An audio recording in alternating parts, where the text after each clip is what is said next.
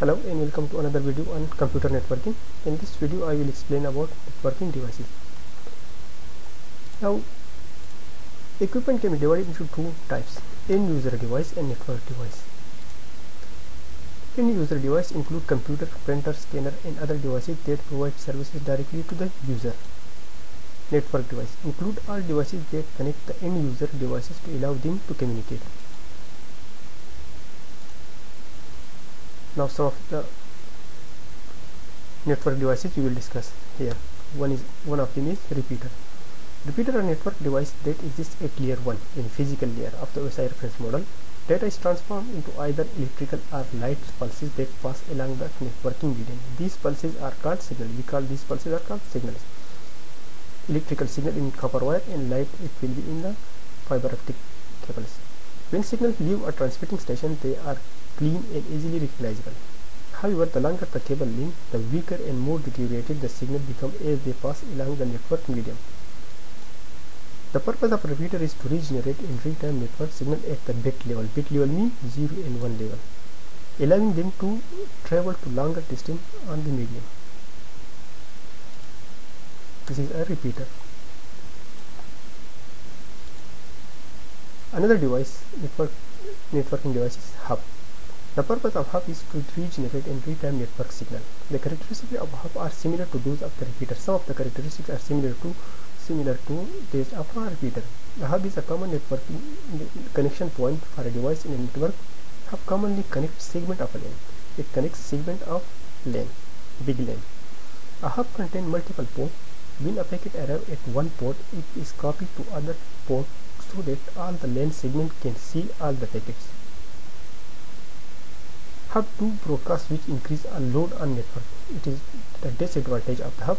It create broadcast and it increase load on the network. Because hub and repeater have similar characteristics, a hub is also called a multi-port repeater because we don't have a port in the repeater but we have many ports in the hub, so it's also called multi-port repeater. The difference between a repeater and a hub is the number of cables that connect to the device. Whereas a repeater typically has only 2 ports. In a repeater we have 2 ports. One is here and one is here. A hub generally has from 4 to 20 or more ports. We have from 4 to 20 ports. Whereas a repeater receives on one port and repeat on the other port. A hub receives on one port and transmit on all the other ports. This is another difference. The repeater receives on one port and transmit on the other port, but a hub receive on one port and transmit on all of the other ports. Whether it is 4 ports hub or 20 port hub, it transmit on all of them. The following are the most important properties of hub. Hub amplifies signal amplifier. Hub propagates signal through the network. Hub do not require filtering. They do not require filtering. Hub do not require path determination or switching. Hub are used as a network concentration point. This is the diagram of hub. Network interface card, NIC. Network interface card are considered layer 2 device. It can be considered layer 2 device, any data link layer. Network interface card throughout the world carries a unique code called a medium access control MAC address, which is 48-bit long. 24 is vendor specific and 24-bit is specific to the NIC, network interface card. This address controls data communication for the host on the LAN. NICs control the access of the host to the medium. Bridges. A bridge is a layer 2 data link layer device designed to create 2 or more LAN segments. Because if we have 2 or more segments of the LAN, it designed to each of which is separated collision domain. So the collision domain is decreased. In other words, bridge was designed to create more usable bandwidth. The purpose of bridge is to filter traffic on the LAN to keep local traffic local, yet allow connectivity to other port segment of the LAN for traffic that is directed there. Every network device has a unique MAC address on the NIC. The bridge keeps track of which MAC address are on each side of the bridge and make forwarding decision based on this MAC address list. Bridges filter network traffic by looking only at the MAC address. Therefore, they can rapidly forward traffic representing any network layer protocol. Bridges look only at MAC address. They are not concerned with the network layer protocol, which is third layer. Bridges are concerned only with passing or not passing frame based on their destination MAC address. Bridges are more intelligent than hub, but it's more intelligent than hub. Hub is a dumb device, but switches are intelligent device. That is, they can analyze incoming frame and forward or draft them based on addressing information. Based on the MAC address information, it can either forward or draft the information. Bridges collect and pass packet between two or more lane segments. Bridges create more collision domain, allowing more than one device to transmit simultaneously without causing a collision.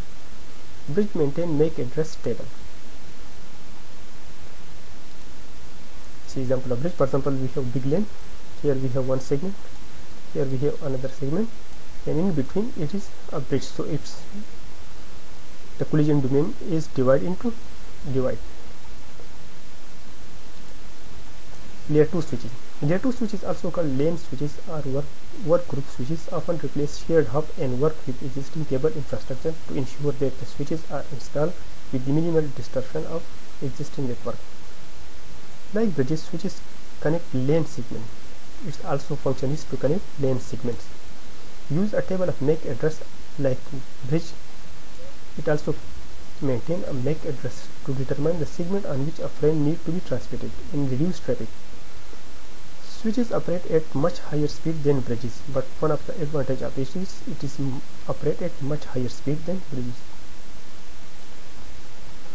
Switches are data linking layer device that they, like bridges, let multiple physical lane segments be interconnected into single larger network.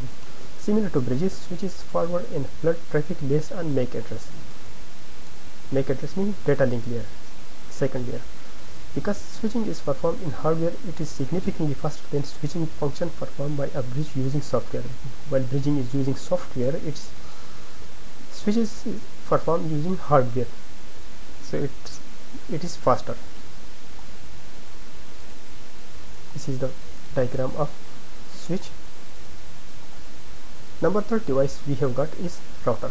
A router is a type of inter-networking device that passes data packet between network based on layer 3 network layer address. A router can make decisions regarding the best path for delivery of data on the network. Layer 3 allows the router to make decisions based on network address instead of individual layer 2 MAC address. A router also can connect different layer 2 technologies such as Ethernet, token ring, fiber optic distributed data interface (FDDI). A router also commonly connects asynchronous transfer mode (ATM) and serial connections. However, because of their capability to route packet based on layer 3 information, routers have become the backbone of Internet and run the IP protocol. Internet protocol. The purpose of a router is to examine incoming packet layer 3 data, choose the best path for them through the network, and then switch them to the proper outgoing port. Routers are the most important traffic regulating device on large network. In large network, we have router. A router lets virtually any type of computer communicate with any other computer anywhere in the world. This is the diagrammatic representation of Cisco router. That's it for today. See you in the next video.